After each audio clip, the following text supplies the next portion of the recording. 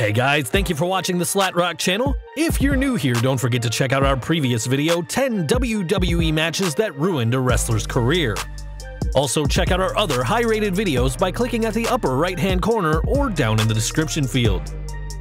Guys, as you may have seen in our previous video, one match can break a superstar's career. Today we present you with 10 WWE matches that saved a wrestler's career. Number 10. Mark Henry vs. The Big Show, Money in the Bank 2011. While Mark Henry's 10-year contract with the WWE put considerable cash in his pockets, his career had little to show for it as frequent injuries and poor booking had made him one of the highest-paid mid-card acts in company history. In 2011, the WWE decided to give Henry another chance, booking him as a monster heel, something that his past performances suggested would fail. Thanks to an impressive brawl with The Big Show at 2011's Money in the Bank, Henry got over as a monster, crushing The Big Show's ankle in a chair and making Show the first member of Henry's Hall of Pain. Whether the Hall of Pain led to Henry's induction into this year's WWE Hall of Fame is up to you to decide. Number 9. Daniel Bryan vs. Sheamus, WrestleMania 27.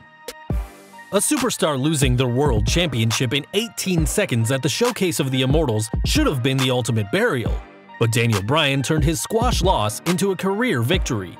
Or more importantly, the fans did when they grew so irate with the WWE's treatment of him that they created the Yes Movement, forcing the WWE to push Daniel back into the main event. Sometimes bad booking can lead to good things. Number 8. 1-2-3 Kid vs. Razor Ramon, Raw 1993. In 1993, Sean Waltman looked like he could fit in well as a talented enhancement star in the WWF.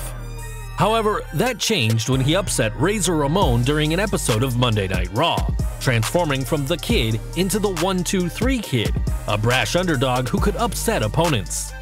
Waltman's career blossomed as a member of D-Generation X and in solo action as X-Pac. Number 7. Shawn Michaels vs. Triple H, SummerSlam 2002. Shawn Michaels' 1998 back injury seemed to have ended his career, with the Heartbreak Kid staying out of in-ring competition since his match at WrestleMania 14. Fans were shocked when Michaels returned to competition in an unsanctioned bout against Triple H at 2002's SummerSlam, putting on a mat classic and proving he still had it. Michaels discovered his back had healed and he returned to the ring, feuding with Helmsley and working until his 2010 retirement. Had Michaels' SummerSlam match with The Game been a dud, his comeback likely would have ended that night. Number 6. Cesaro vs. Sheamus, Best of 7 Series. Cesaro's success on the independent scene led to mixed results in the WWE, with the Swiss Superman only having the United States Championship, the Raw Tag Team Championship, and a win at the Andre the Giant Memorial Battle Royal to show for it. Sheamus, a former WWE and World Heavyweight Champion, was in a rut when he was thrown into a Best of 7 series against Cesaro, a program with no apparent role other than to take up space. The series was initially met with yawns by fans, but these changed to hurrahs thanks to the fantastic matches the two had. Ultimately, Cesaro and Sheamus became a tag team, winning the Raw Tag Team Championship and deservedly earning the nickname The Bar because they set the standard for tag team wrestling. Number 5. Braun Strowman vs. James Ellsworth, Raw 2016. While James Ellsworth's WWE career lasted only about a year, it's about a year more than had originally been planned. In 2016, Braun Strowman battled, or more like battered, Ellsworth in an old-school squash match designed to get Strowman over as a monster heel. In the process, the fans fell in love with the underdog Ellsworth and he had an improbable WWE run, including a pinfall win over AJ Styles.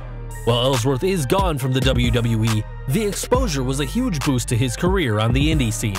Number 4. Heath Slater and Rhino vs. the Usos, Backlash 2016. The WWE Universe was not only surprised to see Rhino back in the company, but surprised to see Heath Slater was still working there. Slater, the former hottest free agent in sports entertainment, had long since descended in a jobber to the stars status, but found his career rejuvenated when he teamed with Rhino. The dynamic duo, not to be confused with the Dynamic Dudes team of Johnny Ace and Shane Douglas, won 2016's SmackDown Tag Team Tournament, defeating the Usos in the finals. Fans wondered whether the team nicknamed Beauty and the Man Beast would be more than fleeting champions saw Slater and Rhino vindicated with successful title defenses, including a fantastic match at 2016's Backlash that established both as legitimate stars. Number 3. 7-Man Gauntlet Match, Raw 2018. Fame can be fleeting in the WWE, whether it's a superstar disappearing from an extended injury to find the fans have moved on, or a turn leading to a lukewarm reaction. While Seth Rollins successfully came back from injury without losing a step, his face turn saw some fans questioning his status as a top babyface. After the short-lived Shield reunion, Rollins' future as a top star seemed to be in flux, particularly with stars like Elias and Braun Strowman on the scene. Thankfully, his work in the 7-Man Gauntlet match on Raw saw Rollins wrestle for over an hour, and although he lost the match, his performance, including pinfall wins on John Cena and Roman Reigns, pushed him back to the top. Randy Orton vs. Jinder Mahal, Backlash 2017. Okay, we're still scratching our heads at the thought of Jinder Mahal WWE Champion. How could a guy known as enhancement talent become a world champion? Mahal was let go from the WWE and brought back, only to be headed for more nights counting the lights. However, at 2017's Backlash, Mahal upset WWE Champion Randy Orton, winning the belt and going on to have a nearly 6-month-long title reign. While fans questioned Mahal's viability as a champion, his run escalated him from jobber to upper-card star, proving good booking can take even the most worn-out stars and rejuvenate their careers. Number 1. Chris Jericho vs. Stone Cold and then The Rock, Vengeance 2001. While Chris Jericho is firmly entrenched as one of the WWE's top stars from the 21st century, that wasn't the case in 2001. Jericho, who jumped to the WWF in 1999 because he felt he was being misused in WCW, saw his career falling flat in the WWF. Jericho pressed on and his perseverance paid off when he defeated The Rock and Stone Cold Steve Austin in 2 separate matches at 2001's Vengeance to become the undisputed WWF champion. While Jericho's career would have its ups and downs afterwards, this showed he could main event, and the WWE eventually elevated him to main event status for much of his career.